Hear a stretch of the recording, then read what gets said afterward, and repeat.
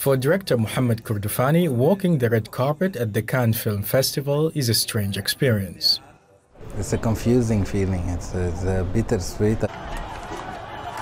His film, Goodbye Julia, is the first from Sudan to be included in the festival's official selection. He says, immensely honored and very happy. But at the same time, I feel really bad. I walk the red carpet while people are running away from bullets and bombing. Weeks of fighting between two military factions in Sudan has driven nearly 1.1 million people from their homes and killed hundreds. It is the latest chapter in a history that has too often been written in blood. Goodbye Julia, which premiered at Cannes, focuses on another period of instability. It explores the effect of South Sudan's split from Sudan in 2011, which Kordofani describes as rooted in social reasons.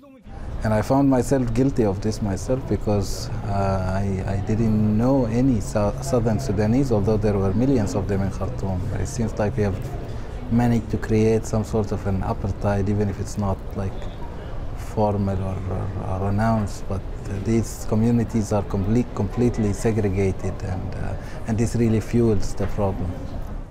Goodbye Julia stars theater actor and singer Iman Yusuf and model Siran Riak. Yusuf plays Muna, a retired singer from northern Sudan who tries to erase her guilt after covering up a murder by taking the victim's South Sudanese widow, Julia, into her home.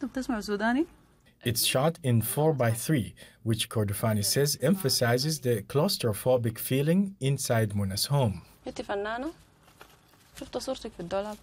Relations between Sudan and South Sudan remain tense to this day. In Sudan's latest crisis, Kordofani is wishing for reconciliation.